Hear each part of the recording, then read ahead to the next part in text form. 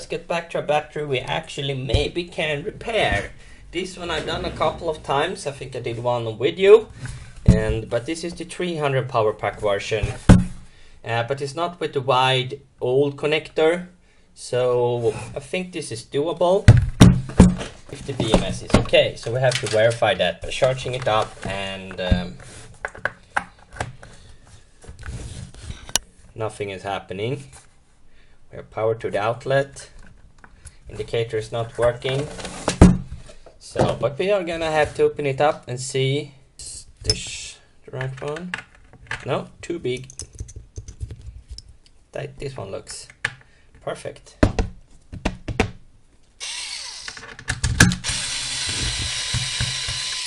And just to be clear, this is model number 513 is what we're calling it over here. The three last ones is the ones varying.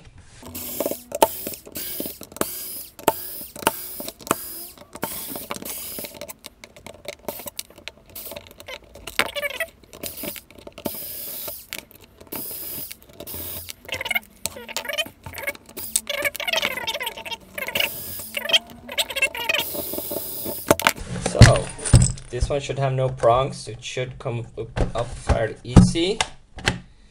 Yes, this is the version we can repair, and it has really old LG cells. Yeah, it smells bad. I think there's electrolyte in here. Yeah, you can probably not charge it when it's 0.1 volt, and here you can see cracks. This has not been used in several years. We will not offer her a repair because we cannot verify that the electronics is working.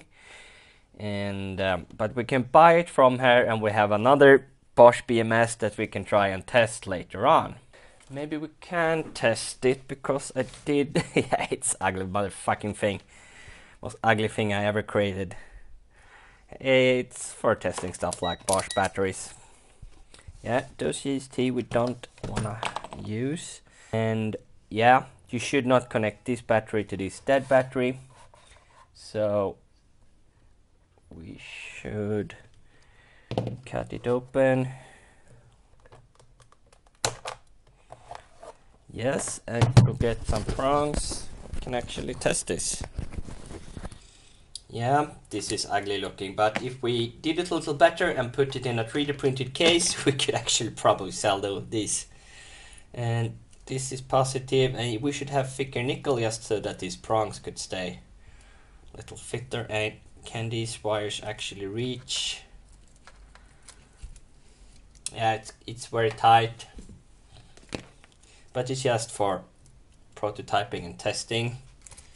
Yeah, these do not connect to it. Yeah, there's something kicking in alive in the BMS. So yeah, we do maybe want to loosen it up, disconnect it so it has a little bit more flex. It looks pristine. So, and this is the smaller one, I think. So tight.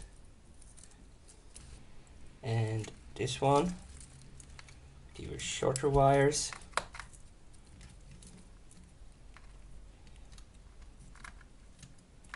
Yeah, I should really redo this with longer wires, but it's still in a prototype state. Now we can actually test the BMS. And where is the indicator? It's over here. We can push the button and it flashes one light, and we can charge it. One light lights up and it's flashing. So I believe it's actually charging this this little battery at like 4 amps. Oh, it's the 4 amp charger, alright. Poor little cells. But it is charging, so we can try and offer her a repair. Yeah, let's go ahead and do that. So stop charging. Bosch BMS tester by the battery doctor. Do try this at home, it's fun.